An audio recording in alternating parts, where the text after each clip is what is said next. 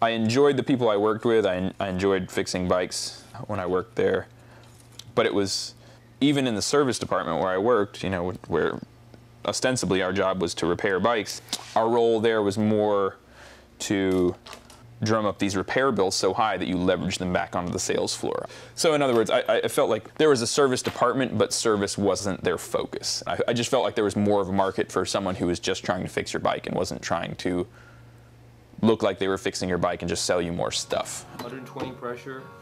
Yeah, you hit a bump or something. Yeah, I did. That's characteristic hitch flat down. 72 to 74. The snake bike. I really like coming to work.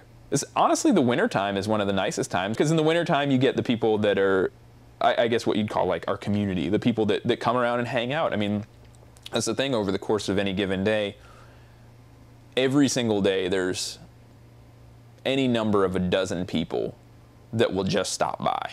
That's kind of been one of my motivations as well, is to kind of foster a community, you know, to kind of create a space where people feel comfortable. I mean, that's one of the things I always liked when I would go into bike shops before I worked in them, was just like, the shops that I liked were shops that I walked into and I felt comfortable immediately. And I felt like I could ask anything. I could ask anything from, you know, why is my bike creaking, you know, or how do I fix this on the cheap, to, you know, what's this music you're listening to, or, you know, what shows are coming up, or, you know, I could ask anything, you know, and I like that this is that type of environment.